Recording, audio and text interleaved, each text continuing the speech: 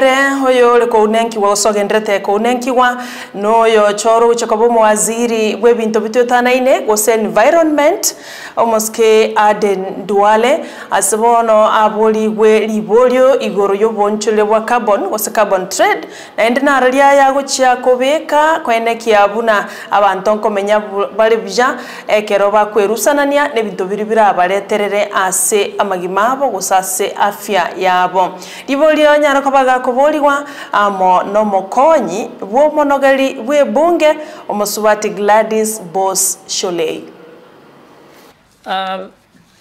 You will recall that during COP27, the president made it clear that Kenya's biggest export would be carbon credits, and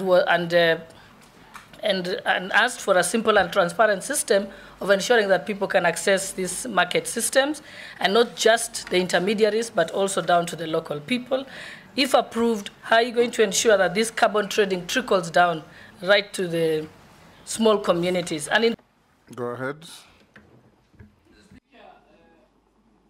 Carbon credit, carbon markets, carbon trading, carbon offsets. These are very key fundamental terminologies within the reading of the climate change. And this August House, Mr. Speaker, last year amended the Climate Change Act. To be more precise, in September, just before we had the Africa Climate Summit. Two, our president is currently the chairman of heads of state and government of the Climate Summit in Africa. Carbon credit or carbon market is very, very important to our communities. Our communities, mainly in the ASAL, play a very, very big role.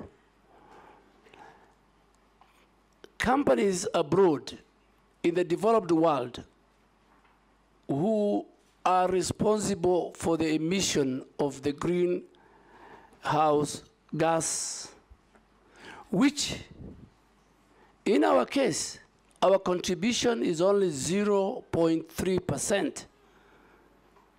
While we only contribute 0.3%, on the flip side, we are the biggest victims, we are the vulnerables.